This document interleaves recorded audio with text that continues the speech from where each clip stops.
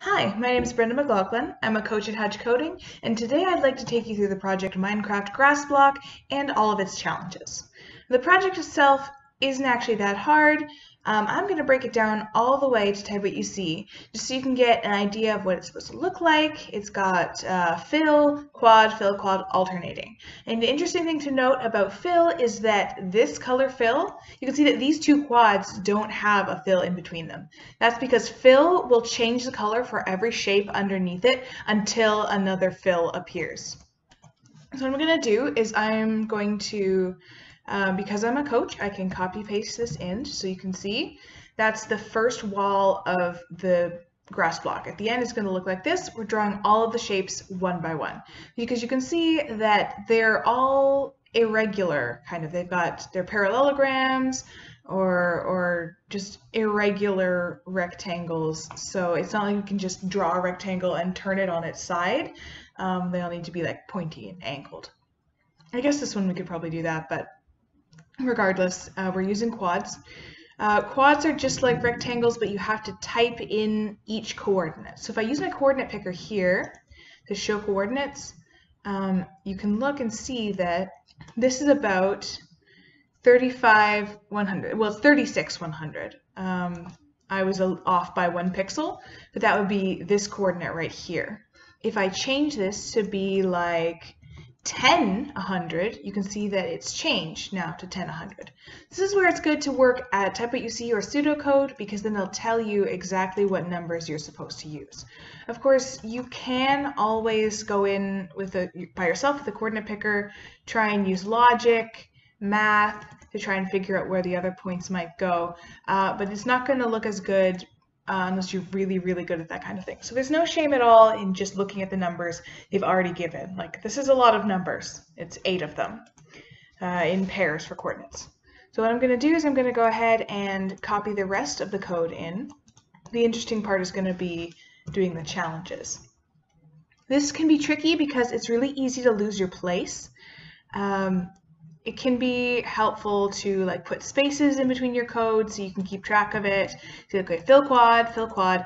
If I take out this fill, then the fill on line 1 will fill both this quad and this quad. Same thing if I take out this fill, it'll continue to fill all of the shapes until I put the fills back. So with that, we're all done with the project. So you can submit it, click I'm done, you get your project points. But we still have 3 challenges to do, so let's look at that. It's automatically opened up the challenges tab for us, but if we are still working on the project, you can flip back and forth between instructions and challenges, the I button and the star button. So these projects will get us 100 points, 200 points, and 300 points respectively based on their star level. First challenge is to draw a background. Now, we could use an image for this, that's later on. For now, I think it's sufficient just to put in a background function, just like this. Make sure you have the letter G, background. It's like ground that you stand on, but it's in the back. And don't forget about the semicolon. So we're going to fill the background, the inside numbers, with RGB values. If you go to the research manual, click on the reference manual, you can see a whole bunch of different pages that'll help you understand coding better. So here's one on background. It says we need to put in 3 or 4 numbers, the red value, green value, blue value, and the transparency. We don't really want our background to be transparent. It's good enough just to be a solid color. So you can forget about that A for now. Red, green, blue is what we're looking for. Here's some examples of colors that you could make it.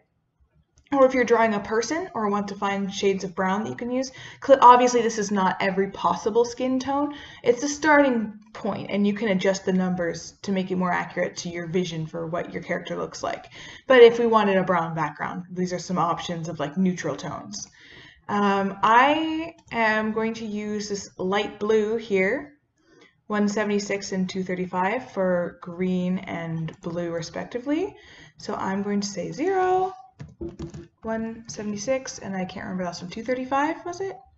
Let's check. 235. Yes, I have good memory. Always good to keep yourself sharp. Well, there we go. Background challenge complete.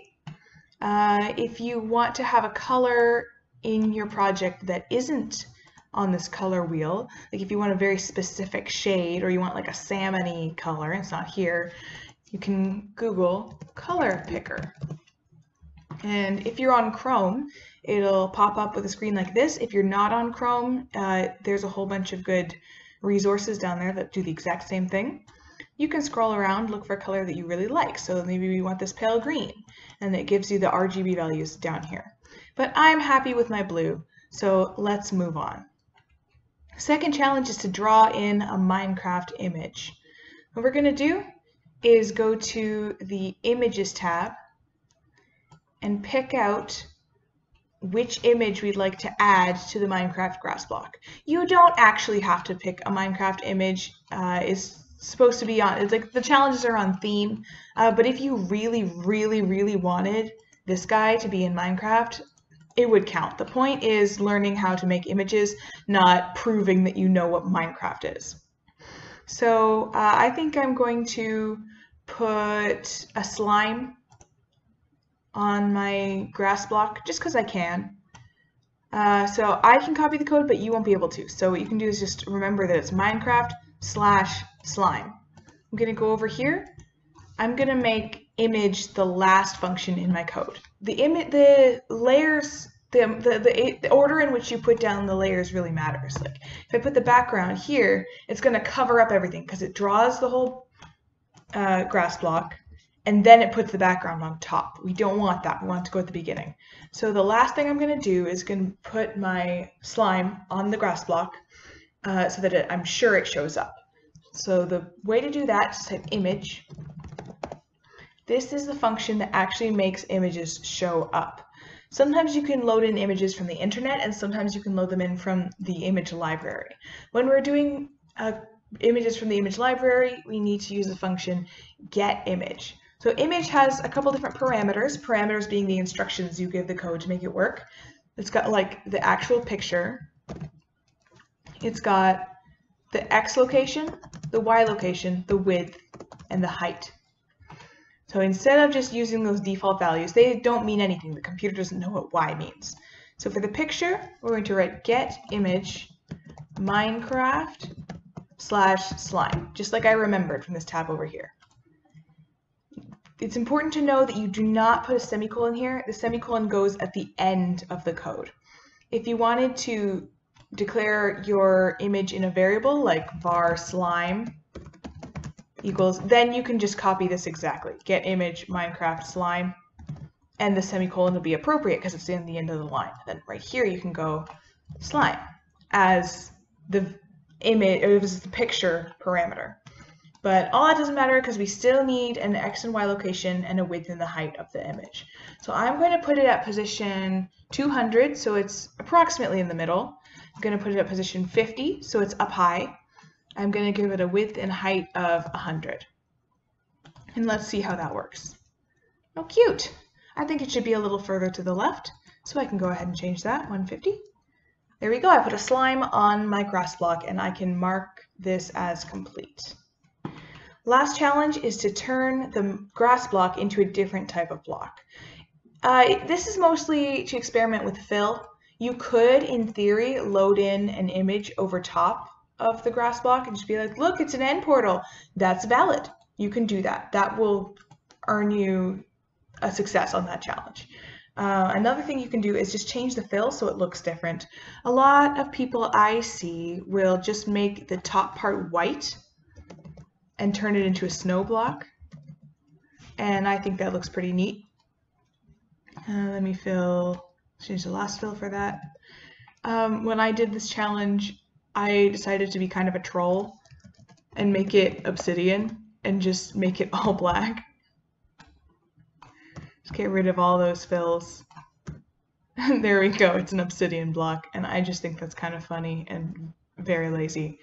But I did it. It's a different type of block now. And that's how you do Minecraft grass block and all its challenges. It's really not that complicated. It's just a matter of actually knowing what lines of code do the things you want it to do. So thank you very much for watching, and I hope it was helpful for you, and happy coding!